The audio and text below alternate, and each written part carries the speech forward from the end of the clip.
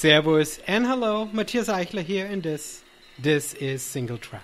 Before we dive into this week's episode, I want to remind everyone that our early bird pricing for Saturnalia ends on Halloween. Come and race our fun and festive holiday 10K at Squaxin Park in Olympia on December 16th. RockCandyRunning.com has all the info. Hope to see you out there. Alright, on to this week's show. After having met virtually on Mastodon, Wes Plate and I ran into each other in person at last week's U.S. Trail Running Conference in Mukilteo, Washington.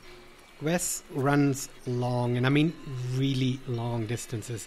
In many ways, I can't even wrap my head around days of running on end, but I do understand and marvel at the motivation and the storytelling through creative route creation. His latest project of running 200 miles around the Puget Sound in western Washington is both equally mind-blowing and inspiring. Here's Wes to tell that story and share a bit about his first foray into race directing with his first race, the Copper Kings 100 in Montana, slated for the summer of 2024. Wes Plate on Singletrack. Welcome. This is exciting to have you. Yeah, this is a thrill. What a fun thing. Yes, I mean, I'm thrilled, right? I mean, we're both like remotely sitting in our little like offices, right? But it is a thrill because we just met in person. So, history for our listeners. We randomly met through Mastodon, I suppose, right? How long have you been on Mastodon? You seem like somebody who was longer on it than me. Yeah, that's a great question. Maybe less than a year, though. I don't feel like it's been very long. I didn't use Twitter very much, but I had a bit of a community on Twitter that I enjoyed checking in on. And then as people started to flee Twitter to go to various different places, a lot of people I knew are starting to head towards Mastodon. So I've been checking it out, and then it's been fun to sort of experience some new friends there, and it's sort of a community is building there. And yes, that's how I think we started to interact with each other. I think I knew your name because of the podcast that I've listened to, but we hadn't really ever talked or met before. So yeah, we met virtually online first. Yeah, that's amazing. So quickly to Twitter before we bury that carcass. The community you had, was that a running community, or was that more from your tech side, from your real job side? I think on Twitter, my community was mostly my job side. Mm-hmm. My background is in video editing, and then I work on the tech side, making tools for video editors. So I had a lot of people on Twitter who I followed and interacted with who were either video editors or were software people making video editing tools. But at the same time, Twitter was fantastic for following an event. Like I would always get on Twitter to follow the Barkley Marathon updates or the Backyard Ultra updates. That's where the place was, where the conversation was happening. And in fact, this morning I was kind of on social media, like, where's the updates for the Backyard Ultra stuff? There's very little out there. And so I think that's a real shame that, that Twitter did what it did. But so we put it. No, it's true. And I think there are two things to it. On one side, Musk obviously shot a dead horse, but beyond that, I think so much of it has moved to live streaming that sort of these Twitter updates, because I remember like the early days of being on iRun, following the iRun far messages, which were sort of literally the only pieces of information we could gather from these big events. And even at Barkley, you still only get little text messages, right? But most other events have since now moved to some kind of video streaming, and so you can check in there. And so the sort of like, hey, I saw a runner come through an aid station isn't quite as relevant anymore. And so I think it's a sort of two-pronged death knell to the Twitter thing. Yeah. So for me, I moved to Mastodon. I mean, I had heard of Mastodon years ago, but I was so reluctant to move over. And then eventually I moved, and then I found that mountains.social that is hosted by a really great person in Europe, and that was done for me. Like, okay, I think that can be a home. Mountains are my home virtually. So we met on Mastodon, chatted for a bit, but then we saw each other in person, and I had no idea. I mean, I saw kind of right through your messages that you've not just run here and there, but you're like a mega serious, super long distance, crazy ultra runner. But then we saw each other at a US trail running conference that just happened in Mukilteo in Western Washington. And I mean, I had no idea that you'd be there. And I mean, it was sort of spontaneous for you too, because you're not like a 10-year-long history of being a race director. Yeah, well, I feel like it was a bit of a nice coincidence. Last year at about this time, I saw on Strava that somebody that I follow had gone on a group run in Mukilteo, which is very close to where I live, for this thing called the U.S. Trail Running Conference. And I thought to myself, what is this conference happening in the town I live in? How come I didn't know about it? And so I looked into it and learned that it was sort of for race directors. And about a year ago, I was starting to have an idea that I might want to try to put on an event and, pretend to be a race director. So I sort of bookmarked my calendar to say, hey, I'm going to keep that weekend open for 2023. And when registration opened up, I signed up and I figured, hey, it'll be a chance for me to meet some new people and learn some things and maybe even see some existing race director friends. So yeah, it was my first time attending as a want-to-be race director. I haven't yet put on an event, but yeah, it was a neat opportunity for me to be there amongst some experienced people who know what they're doing. It is an interesting intersection of people that show up there, right? It's by no means a large conference, right? I mean, they're very, barely 100 people there total, but you do get Greg Thornley from Western States and Tim Tollefson from Mammoth Trail Fest and every other fame there is. And so you get sort of some of the big guys show up, but then I think because of the size of the conference and the geography of the country, right, you don't get a lot of race directors from the East Coast or the Southeast or so, right? It becomes sort of a weird combination. How was it for you as being sort of a possible wanting to be first-time race director, going into that and sort of being thrown into these sometimes even intense conversations around, how do we as race directors sort of manage our communities? Well, I thought of it as an opportunity just to soak in the experience and learn.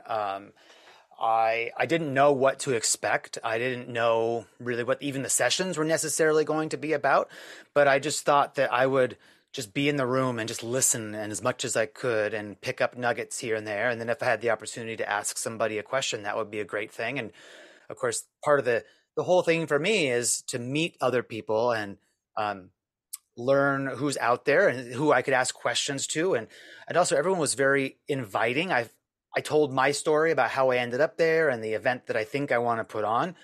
And everyone that I spoke to was really, really encouraging and made me feel like I was in the right place and doing the right things. But also, even the people who have done it before, they kind of encouraged me to say that everybody is still figuring it out. Nobody really knows what they're doing. And I think maybe some of the people who have been doing it for a long time, they probably know what they're doing more than they let on. But a lot of people, especially when they start out, don't know what they're doing and they're figuring it out as they go. So I think that was nice and encouraging for me, that as I'm going through the permit application process, not knowing what it's supposed to look like, just guessing, not knowing that the other people who have succeeded were in that exact same place. So being in that room and meeting those people was great. And I felt like it was a wonderful use of my time to expand my network. So no, that's really great to hear. I think the people who do show up, they're really interested in sharing. They are not sort of this mindset that, they need to keep things for themselves, right? I mean, I think that there is definitely an interest in sharing in the general excitement about what it means to be a race director and be sort of this welcoming host to this community that puts themselves out there into these sometimes precarious situations, and you're trying to keep them safe, right? But on the other side, also this willingness to share just very practical tidbits, right? Very much like, this is where you should, I don't know, buy your Gatorade because it's cheaper or something like that, right? I mean, even simple things like that. But you're commenting on an interesting point, and that's the permitting. And I think that's one of those things that's fascinating, that because most of our lands we run on are public lands and sort of there's a government agency, there is no real advantage to be a super organized corporate entity coming in, right? I mean, if you sort of would roll up with some lawyers to say that this is how we do this permitting, you're not really winning anything. Currently, at this state in our sort of world of trail running, literally you with just an idea have much a chance of getting a permit than Ironman is if they would come in. And that's kind of a fascinating thing, right? Yeah, that is really fascinating.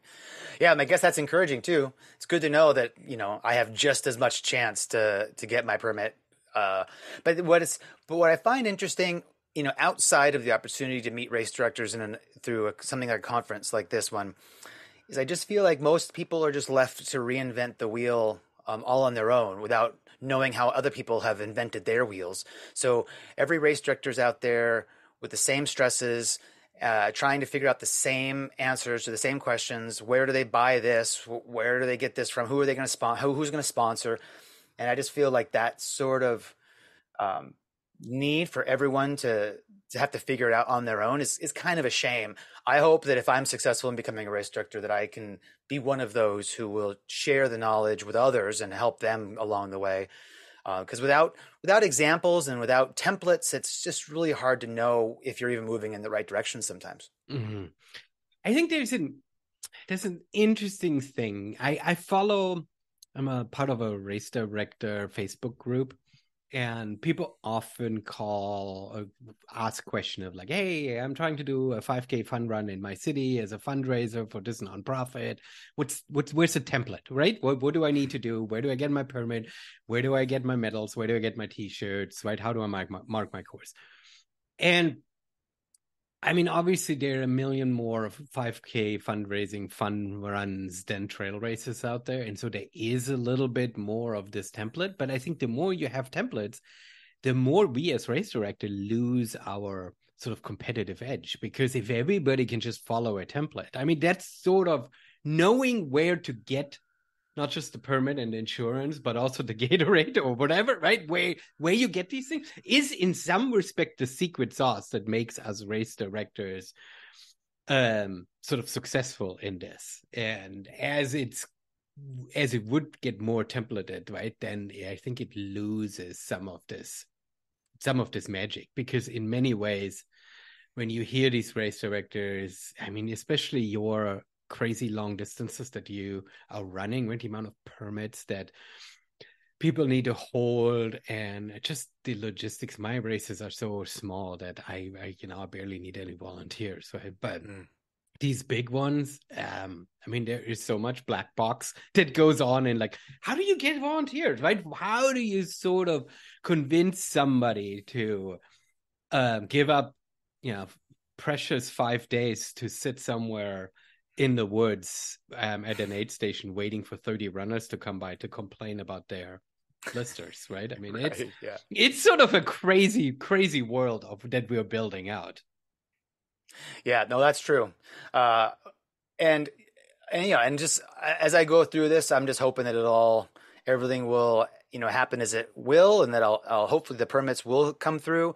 I'm at a stage of the process right now where I have a draft of my application that a couple of friends have offered to have a look at, just to see if I'm on the right track or not.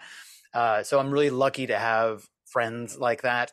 And then hopefully in the next week or so, I'll be able to talk to my Forest Service contact and say, hey, it's time for you to have a look. Let's cross our fingers and see if we're heading in the right direction. Yeah, so we'll see. And I don't know how many of these agencies are sort of have a different approach, but in my experience, they as long as you put something reasonable serious forward, they're willing to tell you. It's not like an exam where they're like, fail, you can't apply for the next 3 years, right? It's more like, hey, we are considering overall your application, but the one section that you're going through, there will be some active logging for that year, or right. I mean, they will usually come back to you and allow you to sort of work with them.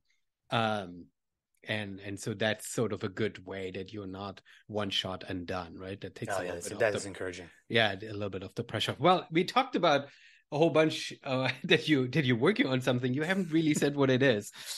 You should tell our listeners you're working on a race in Montana. So tell people about it.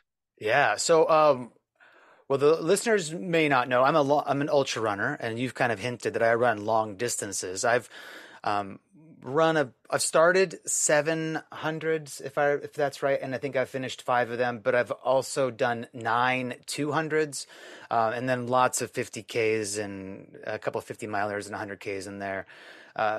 What I've really gravitated to are the longer distance runs. And one of the things that I found when I do these races is that I get very connected to the land and that space that I'm moving across on my own 2 feet, in a way that I can't get connected to it by just driving across that valley or something. And so that's sort of I have this attitude about really enjoying nature when I'm running.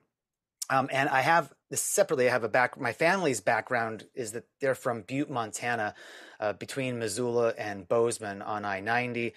I visited there a million times as a kid. Both my parents were born and grew up there. I have cousins and aunts who still live there. And it's just, my grandfather was a county commissioner and was a well-liked man who was really bringing a lot of beauty and revitalization to the community.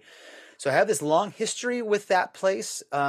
And I had this idea a couple of years ago that it might be really special to me emotionally if I could identify some key points in my family's history and just for myself run between those places so that I could get that connection to the ground that I feel when I do something epic like the Cocodona 250. So I was making these maps, kind of imagining how this run might go. And over time, this idea just sort of morphed and developed into more of a looping idea instead of just sort of this strange out and back that didn't really look very interesting. And then last summer, the summer of 2022, for my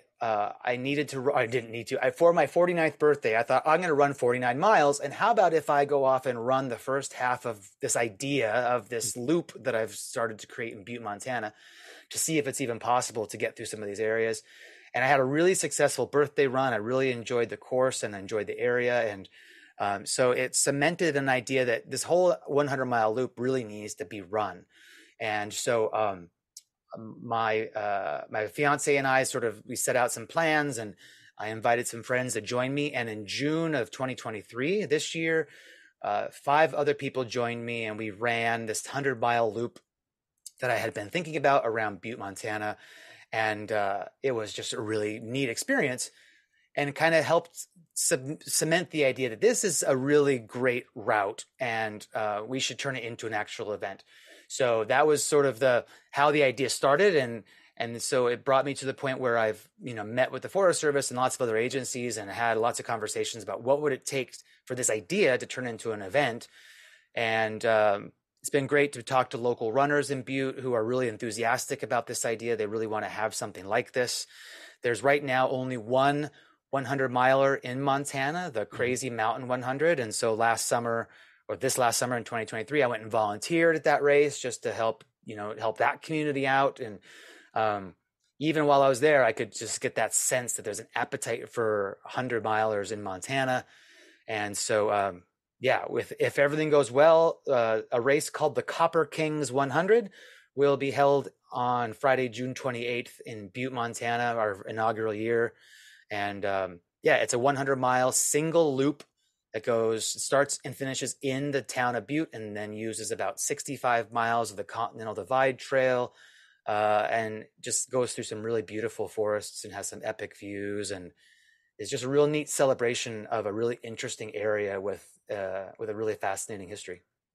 I mean, you're selling it really, really well. I think you have, we talked about sort of the practicalities of putting on a race, and we talked about sort of the logistics and stuff. But in the end, in order for people to get people out there, you need to also tell the romance, right? Then you need to share why somebody should come out there, what's out there. You can take lots of great photos and stuff, but there is a little bit of a story that you need to tell. And I think you told that story, the beginnings of the story, really, really well. And I think that sounds amazing. And obviously having the personal connection to the land makes it extra special. Yeah, I'm really excited to share this with other people. When we did our little fat ass back in June, we had two runners from Montana who live within an hour of Butte who joined us, and then 4 people, including myself, from out of state. And I asked everybody afterwards if having done this run, if it sort of changed the way they thought about Butte in any way.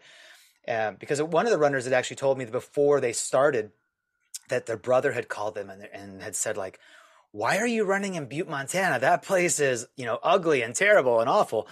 And I think that a lot of people would have an interesting view of Butte if all they've ever done is driven through on their way somewhere else, because of the mining history of that region. There is a lot of huge tailings piles, and it kind of looks like the aftermath of an environmental disaster.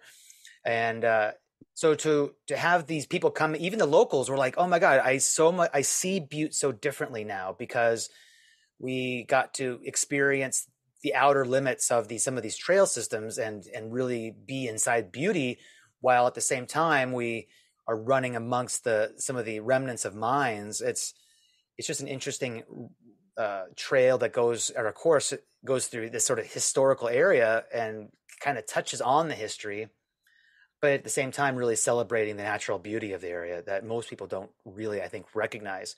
So yeah, it's an interesting part because, there are some people who know that, like, Bozeman, Montana is an epic place for trail running. There's a lot of people running there. It's really popular.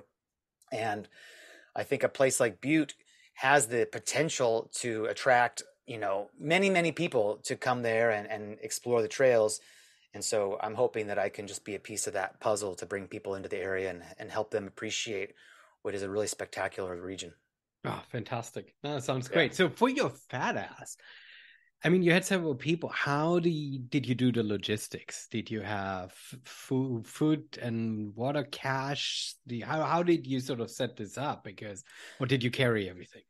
Yeah, great question. I invited some people to come along, and I basically made it really clear to them they're like, you're on your own. Like, I'm gonna give you a GPX file and tell you where the course is, but I want you to bring your own crew to follow you along and meet you at the designated crew stops. And then we did end up with one aid station, I'll say in quotation marks, that crew wasn't able to access because of it was in a private property location that they couldn't get to. So we arranged with that property owner that we would be allowed to have an aid station there. And so my mom and my dad and 2 other locals from Butte actually joined them, and we put up a tent, and we actually set up a little mini aid station there with drop bags that the runners could provide and some water and snacks. But for the most part, all the runners were self-supported with their own crews. There was no course marking. So I asked them to be sure they had their course on a device, like on their phone. Mm-hmm. And so therefore the logistics became fairly simple for me. I did write up a runner's guide with course descriptions and, tried to get into just all the information that I would provide a runner if the event was a real event. And I felt like that was good practice for me to do the things that I would do if I was a race director. And then throughout the run, there were I think there was 2 runners who were always, like, they ran together, and then the rest of us just sort of ping-ponged off each other and little yo-yoed back and forth. We ran with them sometimes. I ran with David, ran with Dave, ran with Rebecca sometimes. But logistically, I just sort of put the onus on each person that you need to have your own stuff. And that seemed to work out pretty well. everyone had a great time. In fact, when I would come into one of these aid stations, these crew stops, all the other crews would be there waiting for their runners, and it felt like a real event because everyone's cheering us in as we come in, and it was neat to experience how much of an event you can feel, even if it isn't an actual event. Just the fact that we just had a few friends kind of hanging out made it feel like we were doing something special. And in the end, it was a great memory, and everyone had a really neat time. And I'm really glad we did it. Oh, that's fantastic. I mean, it's cool too that as you're envisioning putting on a race on that course, you sort of ran the whole thing, because especially for these long distances, sometimes a race director, I mean, I don't think, if the guys from Cocodona ever ran the whole 250 miles in one go before they did. Yeah, I don't think they did. Right? It was probably just in segments. Yeah. You run it in segments and then you put the pieces together, right?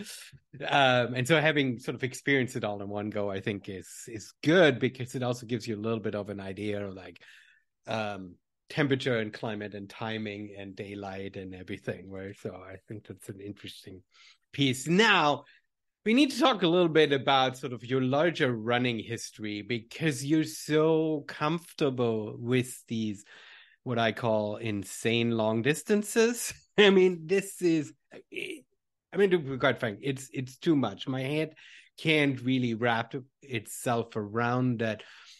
Not just time on feet, but also like the entire logistics of getting yourself there. And you speak about this for this fat ass that, the drop bag management, your crew and stuff. I mean, it's a lot beyond the actual running, right? I mean, What fascinates you about this? How do you put these pieces together? Well, I think the thing about the long distance things, especially the 200 plus mile range, is where I feel most comfortable running these days. Or I should, maybe comfortable is not the right word, but it is the distance that attracts me the most.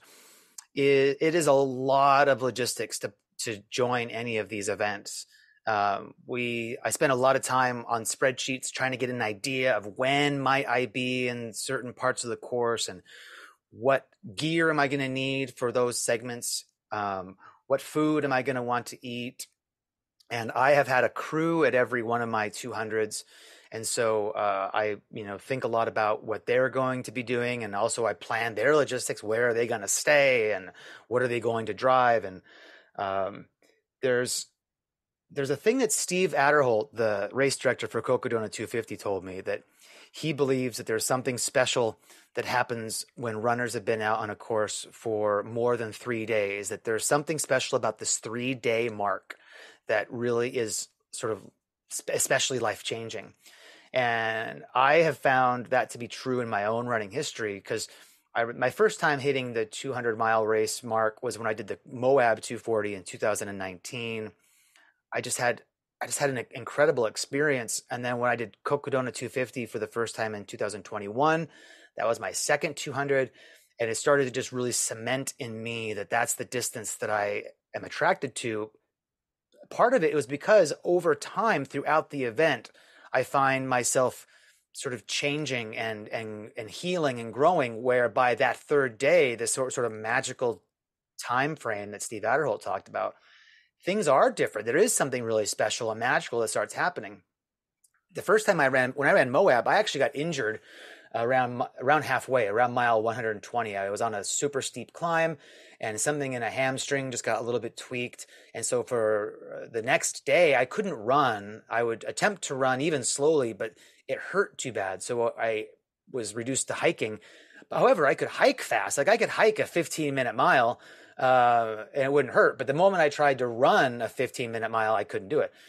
But then over the course of the next day or two, I started to get a little bit better, so that by, I think it was maybe day 3.5 or day 4, I was starting to be able to run again.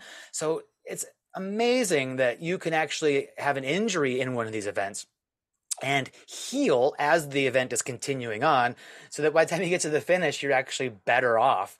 And as I've done it over and over, I've just had this experience where that third day starts to become pretty magical, where I almost have this runner's high throughout the day, and I'm running really well and I'm feeling really good. So it's just really special to me what happens over this, sort of like my own personal evolution. I can feel it happening over the course of these events. It's hard to express because the distances are so long, and it's hard for me to make sense of this idea that, yeah, day one is kind of hard for me. I have a tough time getting through it, but I know that if I can just get through it, it'll be okay, because day two is better, and then day three is even better. And sometimes if it's a longer one and I go into a day four is really good. And it's just, my experience has taught me that that's the way it goes for me. But yeah, it's special. I think it's hard to, I need a better word for it, but there's something really special out there. I can't process it. I mean, I trust you, right? But I can't process it, because for me, the shorter distances, and perhaps that forms into a question, but for me, the shorter distances, I know I can trust my body to know that I can sort of mentally control, because in running, there's sort of two levels in racing. There is following a good plan so you're not breaking down, right? I mean, you need to make sure you keep your nutrition in and stuff. And then you have to also, like, you can't just be a robot. You have to also connect to the moment and try to float. And I personally have a really hard time unlocking that sort of after 50 miles. It gets really, really hard. And I get into my head. So for you on these like super long distances, and I hear a lot of people expressing who are running long distances that they're connecting to sort of this float space. But in that moment, how much are you still connecting to your rigorous spreadsheet of like, I need to eat, you need to take care of my body? Like, how do you balance this day three? It's kind of funny. I spend so much time on that spreadsheet. But once the race starts, I don't think I ever look at it again. It's like it's just something for me to plan. It's something for me to feel like I've done what I've needed to do to arrive at the starting line prepared. Once the race starts, we kind of just start to go on instinct. Now, at least that's for me. Now, my crew, Leah, will have taken a bunch of notes about what my plans were, and so I think she might be a bit more referring to what we had intended to do. Like, when we get to this town or this aid station, we're going to change shoes. And so we kind of have a little bit of a plan that she's keeping in mind. But I kind of start to just go into just whatever feels right mode and eating what feels right. And because also what I've started to learn is day one, I'm starting to have worse and worse day ones, where I think in the last few events I've done, every time at some point in day one, I'm vomiting. I can barely eat anything. And it starts to feel really uncomfortable to the point where I kind of want to quit because I am just not having a great time. But it's, to me, all the planning and stuff is just a way for me to feel like I have a plan, and knowing that I've done everything I could to get ready for the moment, and now I'm going to rely on my experience to actually navigate the actual event, and adjust as necessary based on how events have me actually feeling on the day.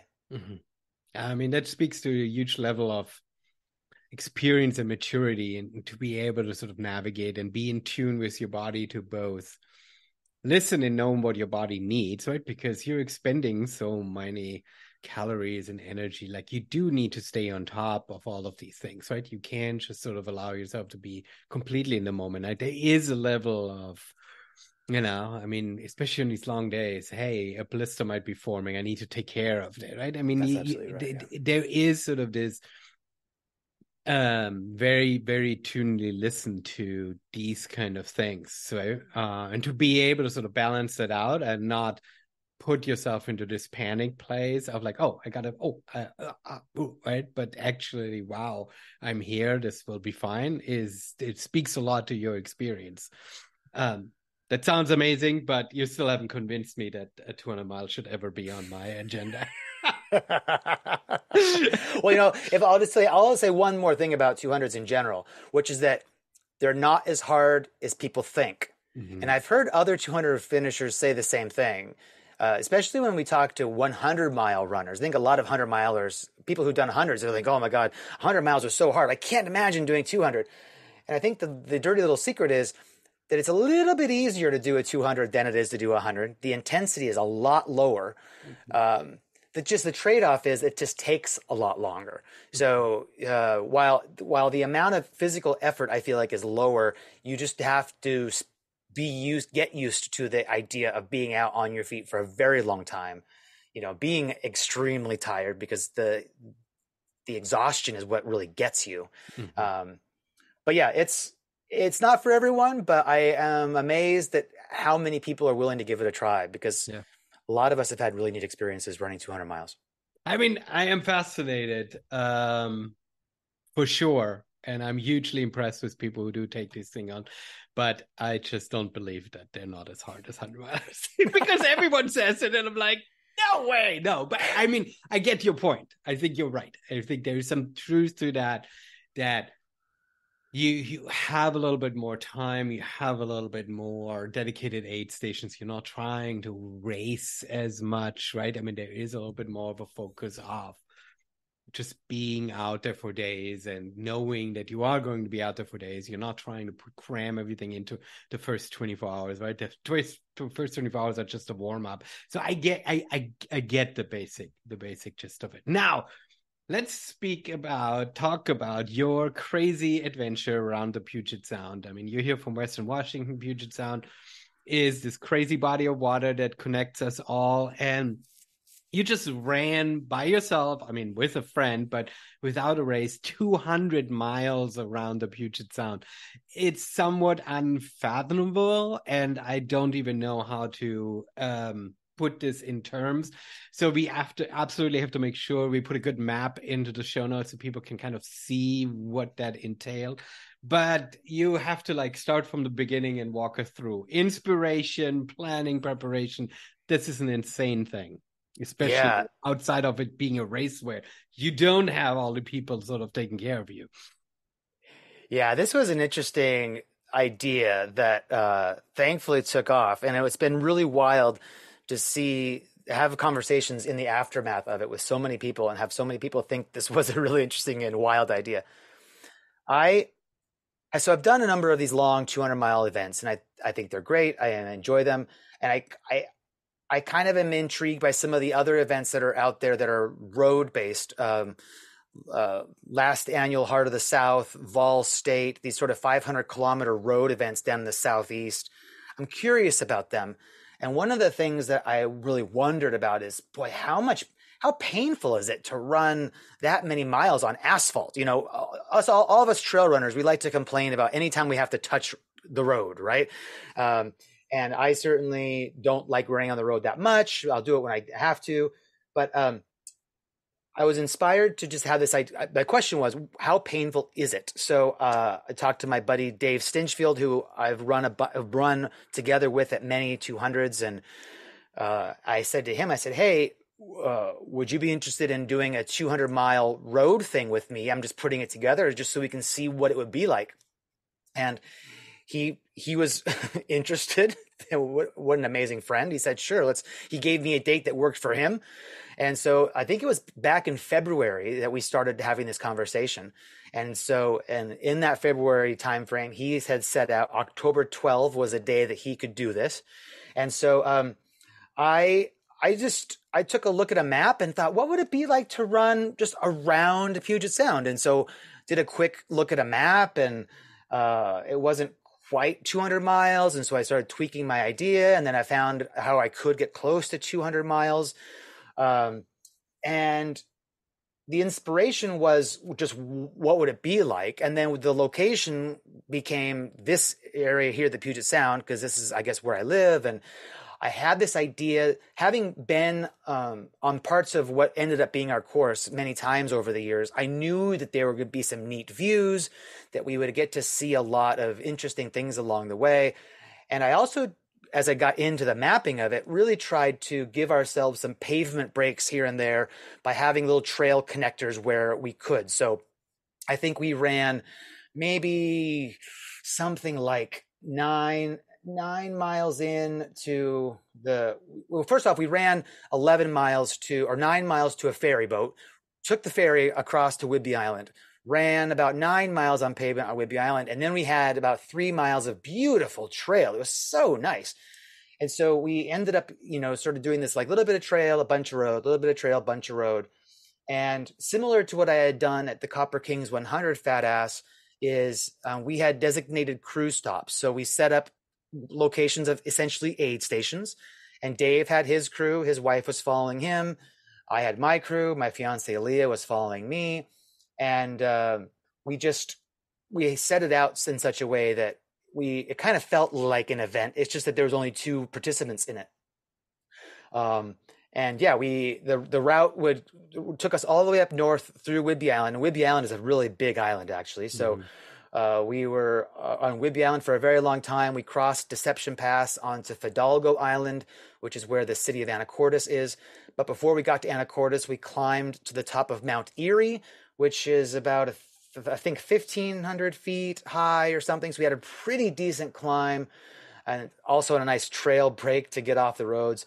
And then from there, we ran to La Conner, to a place called Conway, down to Stanwood, and then we circumnavigated Camino Island, got back to Stanwood, and then headed down through to Kayak Point, which is a county park in Snohomish County, and then we ran through the Tulalip Reservation, had our last aid station stop in Tulalip, and then ran to Marysville, and then eventually back to Everett where we had started.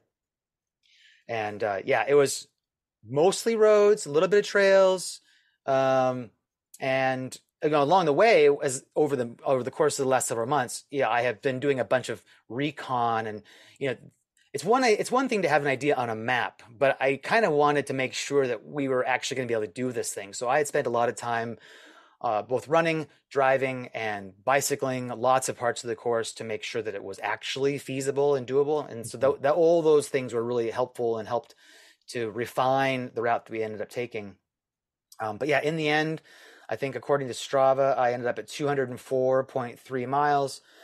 We finished in 69 hours and 11 minutes, which is, I'm really surprised that we were so far under 72 hours, because we were not in any hurry. We slept a lot. We probably slept 7 hours total. We weren't, even when we were running, we weren't really, in any hurry. We did a lot of hiking, and but it was also a lot of fun. It was hard and challenging and stressful. Running so close to cars that are driving very fast was scary. But at the same time, in order to do something like this, you kind of just have to just accept that that's going to be a part of it, and do your best to make sure the cars know you're there. But that's how it happened. Do you use the Strava route builder to sort of map this out, or what tool do you use to even kind of come up with the route? I used a couple of different tools. It was a website called plotaroute.com. Okay. I used a lot of CalTopo, and then I collected GPX files from previous runs. Ragnar has a relay that goes through this area, and so I had, myself and Dave, both of us had run a lot of Whidbey Island as a part of the Ragnar relay. So some of those segments were kind of inspirations for how we might get through parts of the island. And so I was able to go on to my own sort of history of running and grab some GPX files and stitch them together. And I'm not sure if there was any other tools, but no, I did not use the Strava thing. I think I might, I have this feeling that I might have started off with, there are different apps that you can use. Maybe even Strava has the feature where you can use your finger to draw on a map, and then it makes a route from whatever you draw. So I think at the very beginning, I think I drew a circle around Puget Sound just to answer the question, how far is that circle? Yeah. And that kind of made a route that was something, and then it gave me an answer. And so there's a lot of different tools for mapping and creating routes. And I used a bunch of them in concert. And I'll tell you what, that's, for me, a lot of the fun is just in that looking at maps. Oh my God, it's so much fun. No, absolutely. I think there's it's such an interesting way of storytelling when you are connecting these different places, right? Absolutely. That's absolutely right. It is a storytelling thing. You're right. For 67 hours on the road, where did you sleep? How did you do the sleep thing?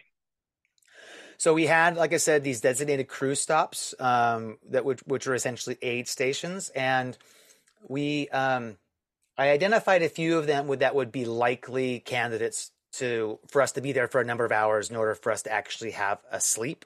Mm-hmm. And this gets me to a thing where I was probably too eager to do the right thing in some ways.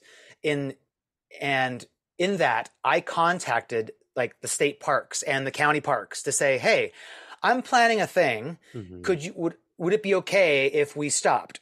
And in almost every case, it became a conversation of, oh, well, you're going to have to apply for a special use permit.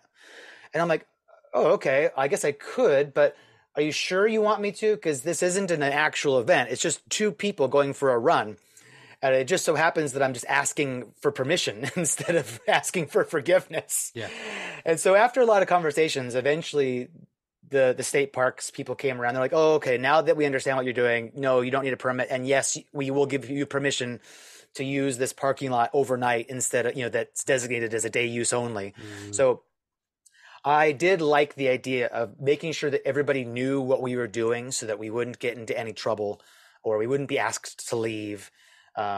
There was one county park that actually did give us a piece of paper that was a permit that, after all of this, they actually wanted us to have an official permit. Okay, that's fine. But they did not require us to get insurance. So that was kind of nice that we didn't have that much extra legwork we had to do. But I did talk to the various places where we had planned to stop just to make sure they're okay. And yeah, there are a couple of them we designated like this would be a good place to sleep, or depending, we're so many miles in, like at mile 80, it just struck me that that'd be that parking spot was a good place. We were finished an 18-mile segment coming into that one, so that was a place we slept. And then there's a couple of times just where we were impromptu, we were just tired, and so we slept where we didn't actually intend to originally. But I think having the plan ahead of time, sort of knowing where we were going to stop and having a sense of what were the good places where we could be parked for a few hours was really helpful for us to sort of make those arrangements. Yeah. I mean, the conversation we've been having now over the last almost hour makes it clear that one element of your secret sauce, and we didn't even talk about your fitness and your training and your sort of your running history, but it's like you're such a careful and serious planner and preparer that I think lends itself your who you are lends itself to these runs, right? Somebody who just wants to fly by the seat of their pants probably doesn't have a lot of success or a lot of fun at these big events, right? You need to sort of have this planning mindset. You need to sort of have enjoyment in all of this. Well, and I guess you need to have a fiance who's willing to constantly be your crew, right? I mean, really, I should talk to her and saying, so listen, how is lucky to have her on the other side here? Yeah, that's absolutely right. I'm so lucky to have such wonderful support. And Dave too, his wife has been a tremendous support to him as well. So we were both really lucky to have that loving support that followed us around, and at the same, we also had interestingly wonderful support from the community. We didn't expect this, but when we got to Camino Island, this was on day 3. We were pretty tired, and we were approaching our first. I think it was a second stop on Camino Island. We were approaching it, and this vehicle drove up alongside of us, and she was talking to Dave behind me first. I could sort of hear this conversation happening, and then she pulled up alongside me and said, "Hey, congratulations, you guys are doing great. I've brought you some soup if you want. I'll be seeing you up at the aid station." And I was like, I kind of thought, like, is that Dave's friend? Who is this person? Yeah. And when we got to that next stop and we met this person, she explained that she had seen my Facebook post where I had sort of told all of our friends, hey, this is what we're doing. And she follows me. We have met at some ultras in the past. And I guess she had previously done a 50-mile run of her own that she had done on Camano Island. And when she did it, she had notified the community and they really supported her. So this runner had posted to a Facebook group on Camano Island of residents and basically said, hey, these 2 runners are coming through. Let's show them some support. And so she was the first one. And then as we made our way around the island, there were several other people who stopped their cars to say, hey, you guys are doing awesome. We've been following you, to running past people's homes, and they're out on their deck waiting for us to come by. They were watching us on the tracker and they were cheering us on. So we ended up on the 3rd day when we were all pretty tired. We had this incredible boost from the community because there were just a lot of people cheering us on because this local runner had shared what we were doing with that community. And, sometimes when you're out doing these events, maybe you don't really get that sort of feedback of congratulations, you're awesome, until you're all done and, you've posted it to your social media or whatever, and now everyone gets to see what you did.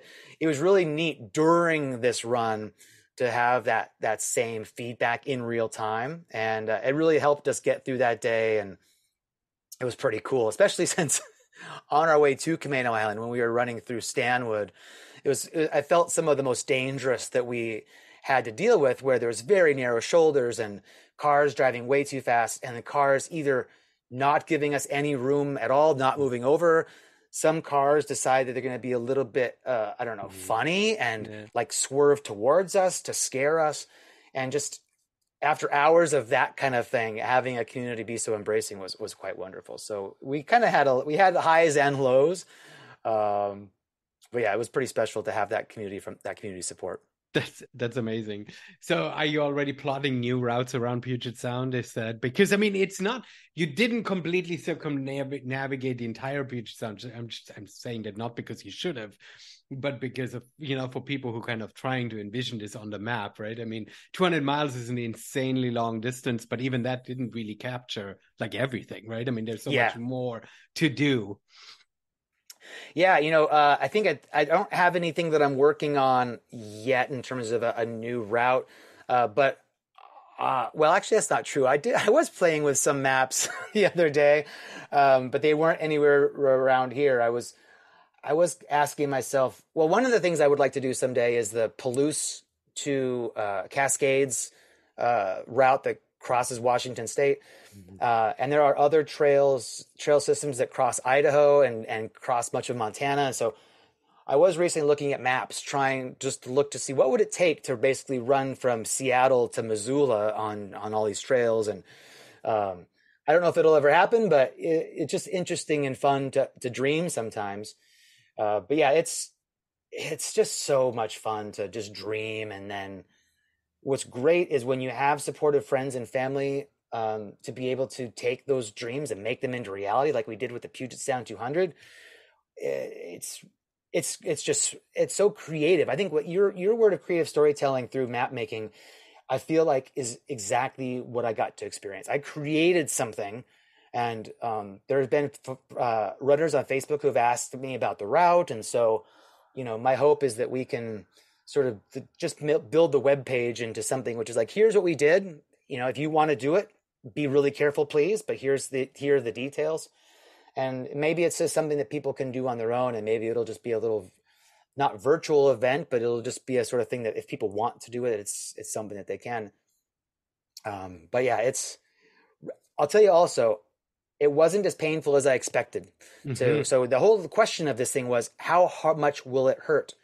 And we were certainly hurting. There's no way you can do these things without it being pain-free. But after it was over, I was barely sore. I felt like I've had long training runs that were more painful the next day than the Puget Sound 200 was for me. And even, less than a week later, we were at that trail running conference, and I went for the group run. And normally I'm not running 3 or 4 days after a 200. And I really credit the Hoka road shoes that I invested in for this thing for really saving my feet and my body. I have never had such an easy recovery from any 200 as I did for this one. So I definitely learned that it's possible to do. That's for sure. It's incredible. Well, and then in the aftermath, you like turned around and immediately signed up for Cocodona 250. So that's where your planning heads. I mean, for somebody like you who runs these 200-mile distances, how much training do you then do? Because I mean, you're sort of like that's your level. I mean, you've done Cocodona before? Do you go down there just to have an experience again? Are you challenge yourself? You'd be faster. What's the motivation of keep doing this? Well, in general, I feel so good experiencing all the highs and lows of a 200 that I'm going to continue to seek them out. I'm returning to Cocodona for the fourth time this next year because I'm one of the few runners who have done Cocodona every year that it's been offered.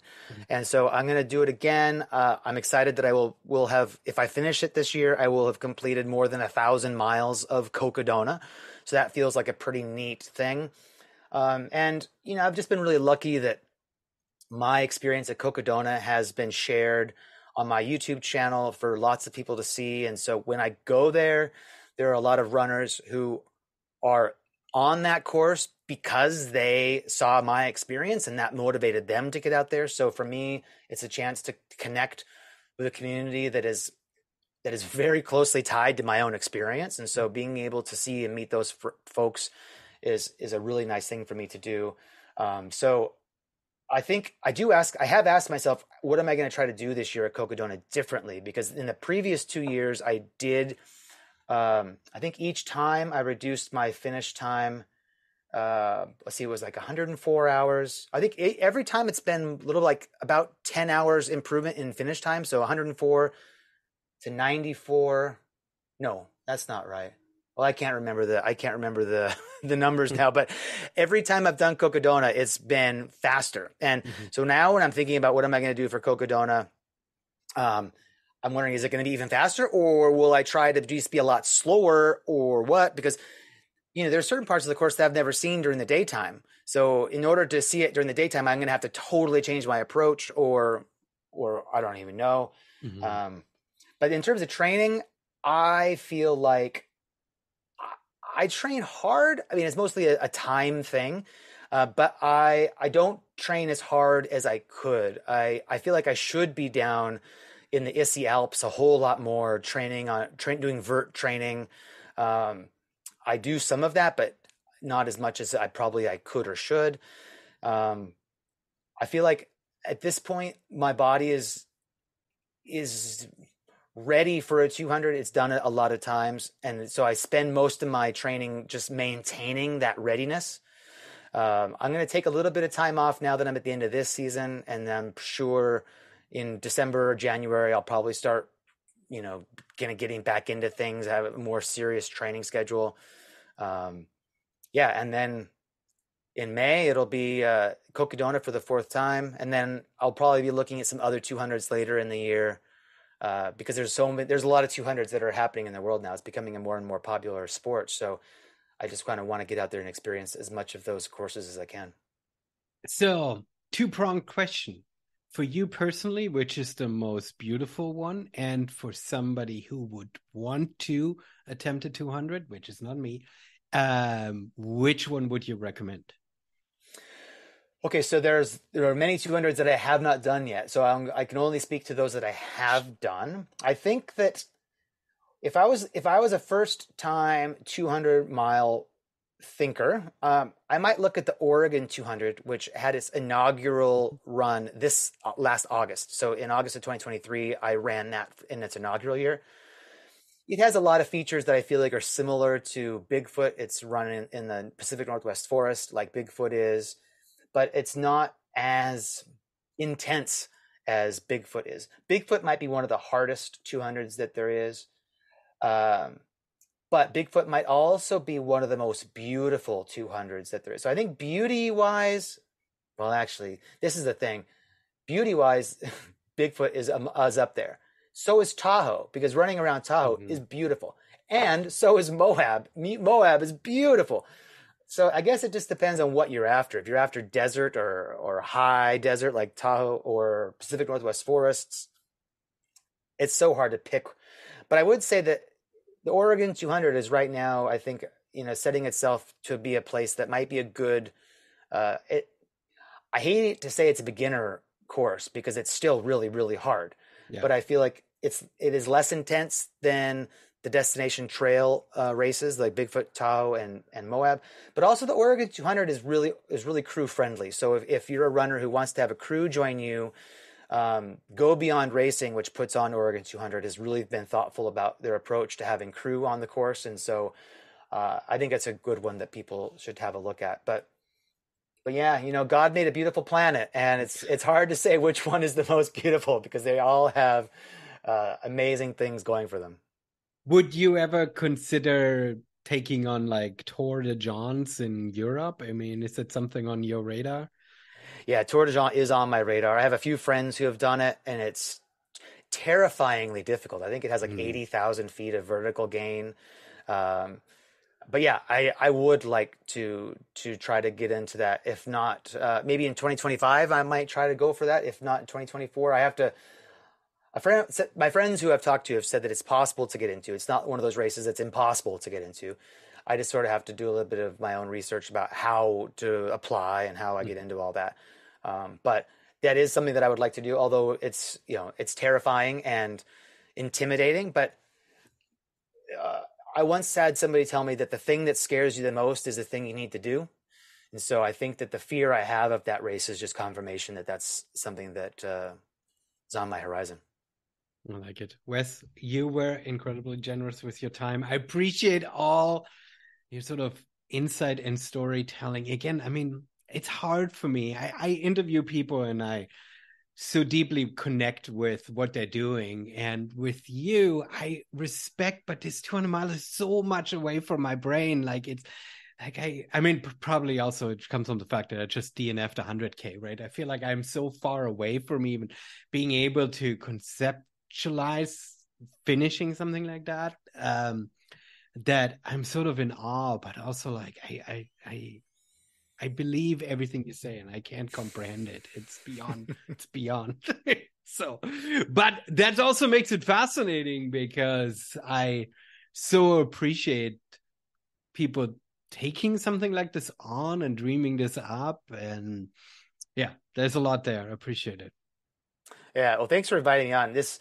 I love talking about this. And also I love talking about this latest adventure, the Puget Sound 200 was a really special thing that I didn't expect afterwards that so many people were going to be fascinated by and want to hear more about. And so I think this just motivates me. If, being a race director or not, I think one thing I definitely have learned is I really like at least making a route and going off and running it. And so I'm going to continue doing that, whether or not they actually become commercial events. I foresee a lot more fun little fat asses for people to get invited to join me on. And there's a big world out there that we don't need permission to explore. We could just go out there and do it. So I'm looking forward to seeing what else we can do. There is something fascinating. A few years ago, I ran every single street in Olympia, and I just got a call from somebody who helped his friend run every single street in Lacey, the city next to Olympia. And they were inspired by what I had done several years ago. And there's something true. It's fascinating putting routes out there, storytelling. It's fascinating connecting with people over something like that. And in some respects, as much as it is still 200 miles around Puget Sound, it's not accessible, but because of the geographic nature, becomes approachable, understandable paths, right? People get what you were doing, even though they don't, right? And so I think there's something awesome about that. Yeah. Wes, lastly, let's quickly have you share some links where people can connect with you. We'll make sure that we have all important, especially your Strava run around Puget Sound 200 and any information on your upcoming race in the show notes, but give people some links where they can learn more about you. Yeah, great. On Instagram, I am Midpack Elite. And on if you look on YouTube, just search for my name, Wes Plate. You'll find my YouTube channel. WesPlate.com has a link to all my ultra history. So from there, you can see all the ultras that I've run with links to videos, links to Strava. And And then copperkings100.com will have information about the upcoming 100-miler in Butte, Montana. And Puget Sound 200.com is where you can see the course that we did this around Puget Sound. But yeah, we'll make sure we get you a map for your show notes and get all those links. And so yeah, come follow along, check me out, and yeah, we'll keep doing cool stuff. I like talking to a techie. You have like all the domains and you've got all the websites up. I appreciate that. That's amazing. It's all part of the fun.